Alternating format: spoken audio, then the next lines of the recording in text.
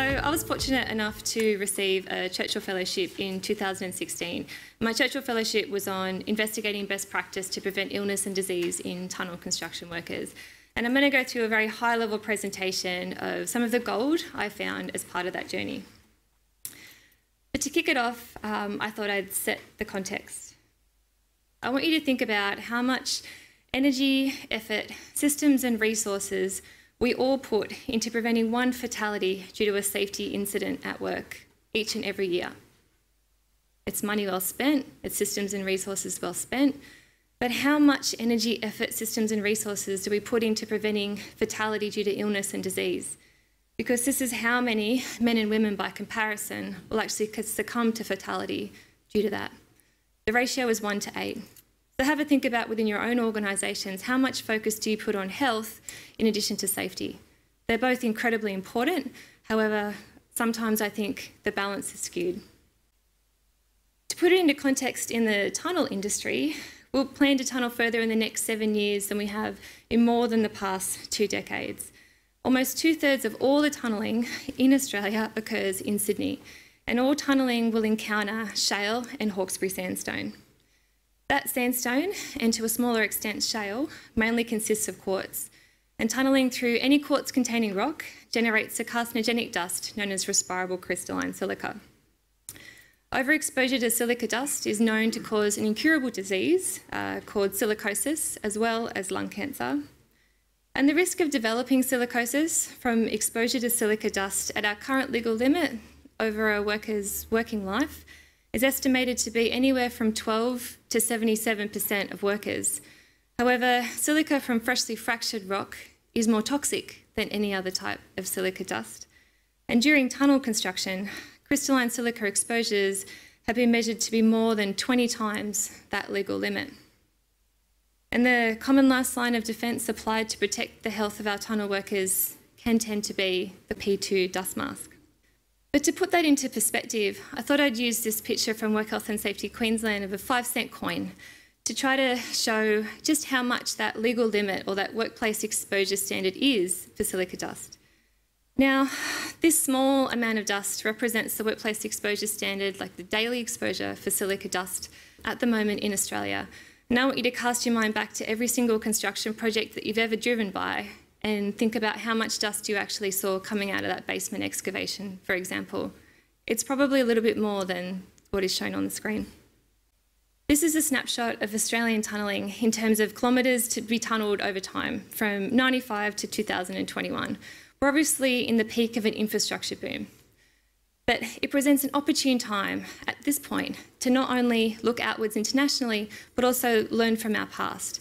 And it was at this point that I thought, what a great opportunity to actually go and try to get a Churchill Fellowship so that we can actually go and have a look at international best practice and see what we can be doing better in Australian tunnelling.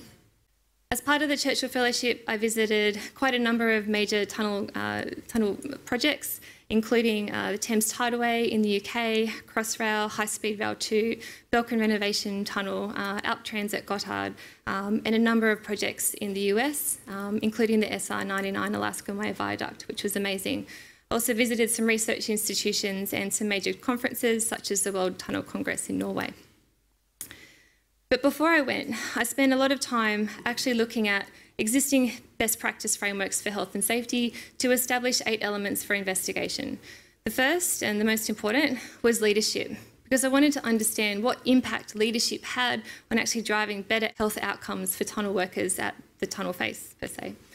I wanted to look at the impacts of and the importance of health and design, how well international organisations were at engagement and collaboration. I wanted to look at standards, both contractual and legal standards. I wanted to look at targeted management, or things that would specifically reduce silica dust exposure, versus program management, which is the systematic way that a health and safety system is applied. I wanted to look at training and awareness campaigns and what could we be doing better. And lastly, and also most importantly, sustainability. How can we make sure that any initiative we do in Australia is sustainable and actually is retained no matter who is in charge or who is delivering that tunnel project? So I'll start with leadership. I found that visible and effective leadership, actually starting with the client organisation, was found to be an essential part of preventing illness and disease by the time workers started on site. How many of you put that level of leadership and importance on health in the way that you do business? Because internationally, it's very, very strong. Leadership at that client level was demonstrated to create more stakeholders that also began to drive health within their own organisations. And focusing on occupational health started way at the beginning in the design stage, before tenders were awarded. And they continued to be promoted and outlined through contractual requirements and tender evaluation. Therefore, the clients made it very clear from the outset to all contractors what the standard would be. There was no surprises. Internationally, I found some great examples in the UK on engagement and collaboration. I saw that groups such as the BOHS Breathe Freely campaign, some initiatives through the Transforming Tunnel Safety groups allowed multiple projects to actually come together and share knowledge so that good practices were adopted earlier than they may have been otherwise. And these industry groups both raised awareness but also drove a best practice approach beyond mere compliance. And engagement with research partners enabled a greater understanding of the magnitude of the issues, leading to better control measures being implemented. In Norway, for example, they have a really good collaboration with local research institutions, and Thames Tideway have a really good partnership with Loughborough University. So it's great at Sydney Metro that we have that type of relationship with RMIT as well.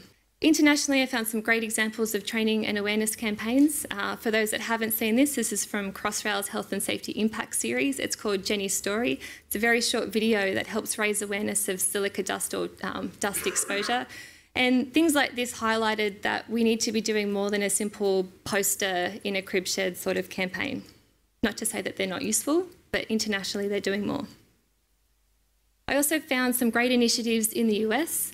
The use of helmet cam or a lapel camera linked to a real-time dust monitor, which was able to help workers and occupational hygienists and health and safety professionals actually look at where peak sources of exposure were happening in the underground environment. And a really good example might be that you'll find peaks of exposure when heavy plant operators might sit down in a fabric seat, for example, but you wouldn't actually see that dust when you're doing your day-to-day activity.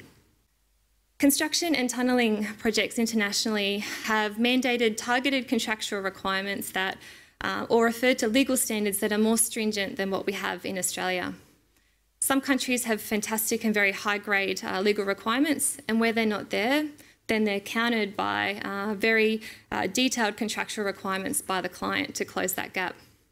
I found internationally that ongoing independent verification of exposure controls, or things that should be in place, by some authority able to stop the work has demonstrated to drive compliance and further improvements, and therefore lower risks of disease developments. Really good examples of that would be the UK, Switzerland, and the USA. When it came to health in design, I saw that addressing health way at the beginning in the design stage resulted in many more higher order controls being able to be applied prior to construction, so not leaving it to the construction teams. And if health risks weren't able to be eliminated, which is pretty rare for them to be able to be in construction, then there was a requirement to demonstrate internationally how those health risks would be managed all the way through the project life cycle through to O&M. So program risk management was really interesting as part of the fellowship. I found that occupational hygiene as a discipline was managed together with occupational health and wellbeing as a holistic approach, appreciating that, for example, it's great to have a wellbeing program, but what are we actually doing about preventing exposures to things that cause illness and disease? And what are we doing about that workers' health from a clinical perspective? So I found it managed really well internationally. A great example is in the UK. I found that initial health risk assessments were used to drive decisions on controls, monitoring and health surveillance, as is the case at Sydney Metro, and health surveillance through occupational physicians complemented by competent health clinical services and a standardised approach for what is deemed fit for duty, and the centralised collection of data was observed, and by doing that it enables people to look at trends which then inform future interventions and policy. At the moment in Australia, this area is incredibly lacking because we don't have a centralised health surveillance system, so we're not able to have that sort of data. There were many control measures that were observed internationally to specifically control exposures to silica dust. And I'll say that many of these are not new to Australia. I've worked on many tunnelling projects where I've seen these implemented incredibly well. But what tends to fail us on some of these projects is that they're not always implemented each and every time, and they're not consistently applied. And that really goes back to leadership and the requirement to have it in place in the first place. Internationally, every tunnelling project in the UK has or is in the process of developing some form of legacy learning website. And things like that ensures that good information is captured while fantastic team members are on the project, and you don't lose that good information when they go to the next tunnelling project that inevitably pops up. Also, the use of benchmarking tools like the Occupational Health Maturity Matrix, which is a 1 to 6 scale, which is used to rank contractors in terms of their maturity in their systems of managing occupational health, were observed to really drive best practice and perhaps some healthy competition. So in summary, what is best practice? Well, I found that best practice involves leadership driven by the client, but working in collaboration with a very competent contractor and complemented by a strong regulator.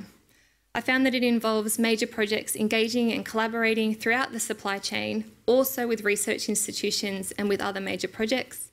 I found that health, medical surveillance and wellbeing being managed holistically is best practice, and contractual requirements and tender evaluation occurring for health aspects in addition to safety is very important. There were many tools available to assess and control risks to health, but best practice involves them being implemented each and every time. And the use of performance metrics that really push best practice has resulted in healthy competition and a better control of health risks. And knowledge sharing is commonplace across legacy websites and industry forums such as today. So the Churchill Fellowship demonstrated some key areas of improvement for us in Australia. The first is leadership and the importance of such leadership across all operating client organisations in the importance of health in addition to safety. The second was to improve the way and the amount of collaboration and engagement we have across all our major tunnelling projects. The third was to strengthen our standards as an industry, both legal and contractual, and to increase training and awareness around silica dust. And lastly, to improve our processes of health surveillance. The Churchill Fellowship report was published on the Churchill Trust website in July of last year. So a lot has happened since that time. A lot of work has been done by our health and safety regulator, SafeWork New South Wales. A lot of work has been done by many clients and fantastic tunnelling contractors, many of whom are in this room, and through the Australasian Tunnelling Society and the formation of an air quality working group. And a lot has been done at Sydney Metro to even further improve the systems that we're working on. In short, the Churchill Fellowship demonstrated some key areas for improvement, and the industry has received an overwhelming response and how quick everyone's been at actually taking up some of the items that have been identified and really working to close them out and making some improvements. So I'd like to thank the Churchill Trust for sponsoring such a Churchill Fellowship, because this is an important issue that affects the health of thousands of Australian workers each and every year, and it's great to finally shine a light on health in addition to safety in this industry. Thank you.